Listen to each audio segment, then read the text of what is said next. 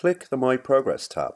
Students can check how they have done in previous attempts on this page. The progress bar is amber as not all the questions are finished. Clicking on the amber bar goes to the unfinished questions. Or students could click on the video tab to access the unfinished questions. Students need to select a video to watch. Starting at grade 1 GCSE is useful even for our Key Stage 3 students.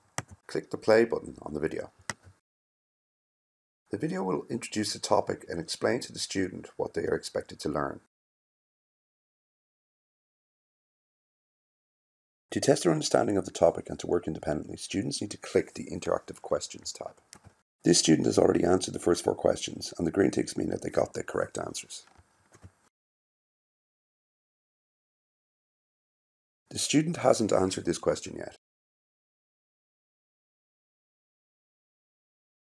The student has decided to choose answer B and then click the Submit Answer button. The student has chosen the correct answer and parts of the page turn green. Well done. To move on to the next question, the student needs to click here.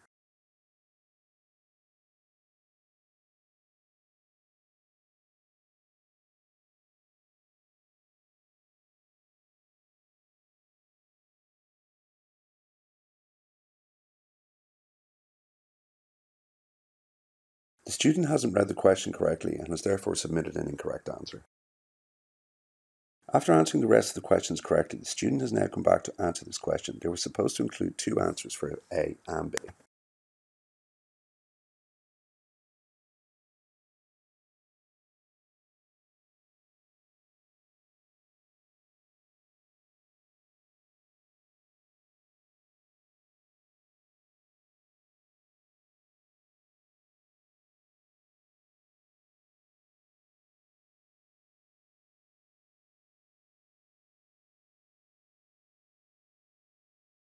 The student has now got the correct answer and the question turns green.